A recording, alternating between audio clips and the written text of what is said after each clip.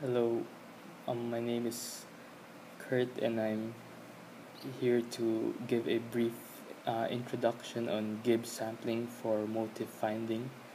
Uh, Gibbs sampling for motif finding is uh, done for usually for bioinformatics to search for sequence motifs. Um, what are motifs? These are some examples of motifs. Uh, Usually in your DNA sequence, there are some patterns that tend to repeat themselves.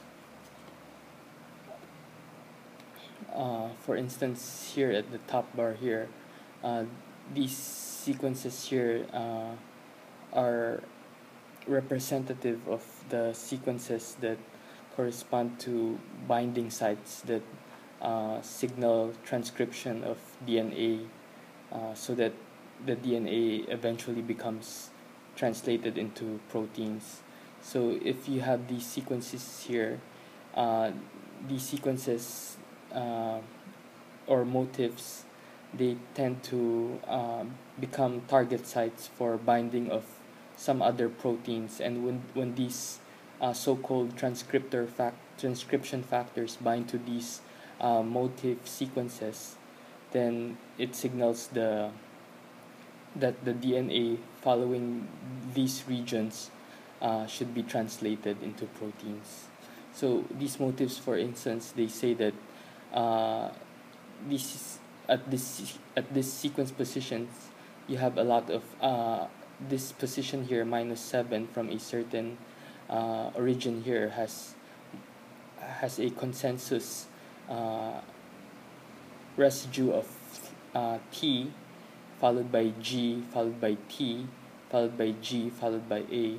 Of course, there's some noises, like not all sequences at this position here will have all T's, but most of them will have will have the T followed by the G, followed by the T, followed by the G, and followed by the A. Some motifs will have some variations, but uh, more or less you would have this consensus motif. So there are different motifs for different types of DNA sequences. So this is one motif for a transcription factor, and then this is another motif here. So maybe this is another motif for a different transcription target site for a different set of proteins. So in the DNA sequence, uh, you have a lot of motifs, and detecting these motifs, if they exist at all, is quite a challenge for bioinformatics. So one of the methods used for motif detection or identification is the Gibbs sampling method. It was originally described by a paper of Lawrence in 1993, and it was published in the Science journal. So let's give an example so that to see how this Gibbs sampling for motif finding works. It's easier to understand the algorithms through some examples. So, for instance, we have 4 sequences here, and we suppose that each of these sequences contain the motif Gattaca from the movie Gattaca, uh, but we don't know where this motif is located in each of these sequences. So again, this motif Gattaca may exist as it is in each of these sequences, or they may exist uh, like the consensus sequence, but with some kind of variation, as shown previously. Like for instance, even though the consensus sequence is TGTGA, others might have CGTGA or some other variation of the consensus sequence. So we're trying to find the motif Gattaca in each of these sequences, but take note that even though the Gattaca motif may exist in a slightly different variation from the consensus Gattaca sequence. So how does the Gibbs sampling work? First, we choose we choose a sequence for sampling. Uh, so for simplicity, we start with the first sequence for sampling. When we say for sampling, what we do here is we try to isolate this sequence first, and then we build some probabilistic data based on the remaining sequences. So here we choose the sequence here, so we isolate it first, and then we build probabilistic data on the remaining sequences. So here we chose this sequence, and then using the remaining sequences that were unchosen, we choose random motif positions.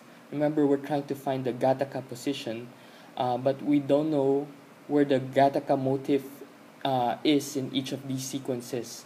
So initially, after choosing this first sequence for sampling, for the remaining sequences, we choose a random position for the motif. So for instance, for this second sequence, we say that we choose randomly that the Gattaca motif exists in this region over here.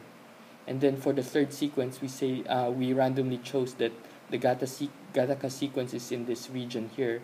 And for the fourth one, we randomly chose that the Gattaca sequence is in the Gattaca motif is in this region over here, highlighted by the blue color.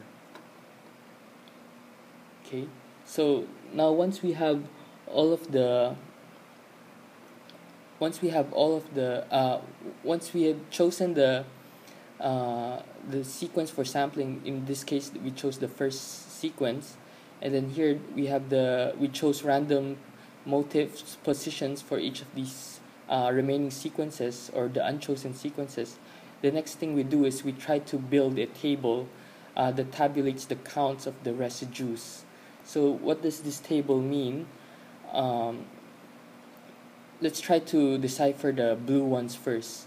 So here, the Gattaca motif has 7 residues, Gattaca. So you have 7 residues in the Gattaca motif. So you have 7 positions here: position 1, position 2, 3, 4, 5, 6, 7. Now, for DNA, you only have 4 possible residue identities. It's either adenine, symbolized by A, cytosine, I think, symbolized by C, and then guanine, shorthand here by G, and then you have thymine. So you only have 4 possible residues for DNA sequences. For proteins, you have more, so it's a little more complicated. So here we're just doing a simple example. We're trying the Gibbs motif algorithm through an example using a simple DNA problem. So here we tabulate the 4 possible residues for DNA. Now here, position 1, we analyze the positions here, and then we count. So we first analyze the first position of the motifs, the Gattaca motif in each of the unchosen sequences, and then we count how many times each residue occurs. So for the first position, for instance, how many times does the A residue occur? So we look here, 1, 2, 3. None of them has an A in the first position, so we put 0 here. And then similarly for C, we try to count how many C's are there in the first position in each of the motifs in the unchosen sequences. And we notice that in the first position, none of them have a C, so it's a 0 again. And then for the G here, for these 3 unchosen sequences, notice that 2 of them actually have the G in the first position, so that's a 2 there. And then the T, we have one of it here, and so we put a 1 here. And then we repeat the same pattern for the remaining positions. So for instance, for position 7 here, we try to look at, this is the position 7, this one, and this one, and we count the number of A's in the 7th position, and we notice that in the unchosen sequences, none of them have an A in the 7th position, so we have a 0 here. and then we count the number of C's in the 7th position, and we note that we have one C in the 7th position, so you have a 1 there. And then the number of G's is a 0, and then the number of T's is actually 2 in the 7th position here and here, so we have a 2 over there.